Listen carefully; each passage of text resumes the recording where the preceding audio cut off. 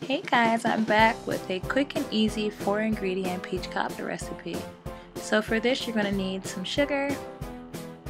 You'll also need cans of sliced peaches and light syrup. You'll need a couple of bags of Betty Crocker's oatmeal cookie mix, and you'll need margarine or butter. Let's get started.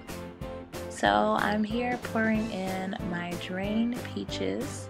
I'm going to be using 4 cans for this particular recipe, and that'll depend on the size of the pan that you use.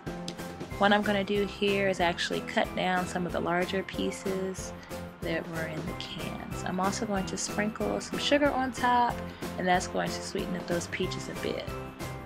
So once I've done that, I'm going to set my peaches aside and cover them up because I'm going to get ready to work on the crumb mixture. So for the crumb mixture, you're going to take those bags of Betty Crocker oatmeal cookie mix and you'll pour all of those into a bowl. I'm going to be using 4 bags for this particular recipe. A little difficult to get open, but you're going to pour all those in the bowl.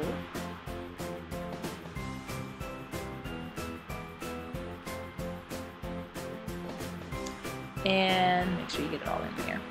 Once you have that dry cookie mix, you're going to begin to cut in small pieces of the margarine or butter. So for this recipe, I'm going to be using 4 sticks of butter.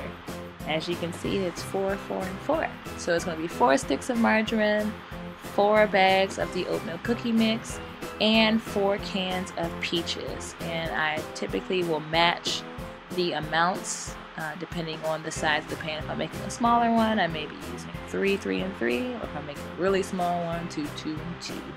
But it'll always be the same for each ingredient.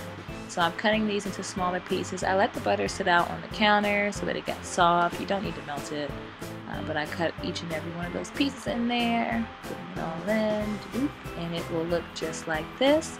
This makes it a little easier to mix it together.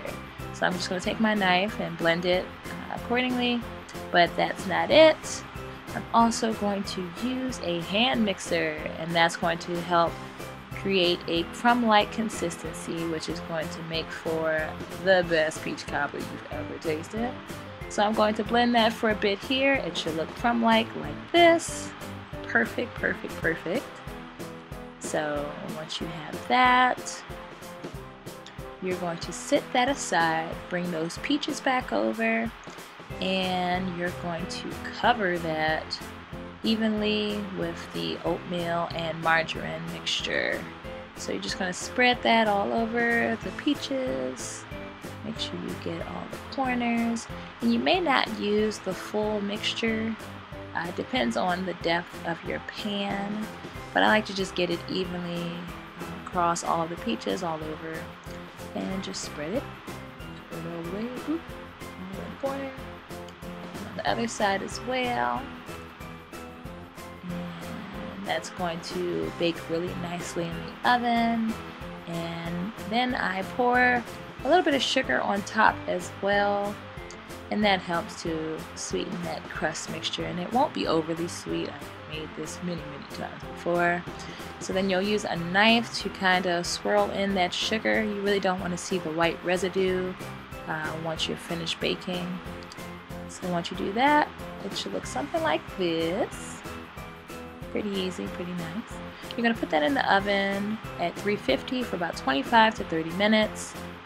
And voila! You will have a beautiful brown, sugary peach cobbler mix. You like it? Say Say, give me a thumbs up. Is it good? Okay.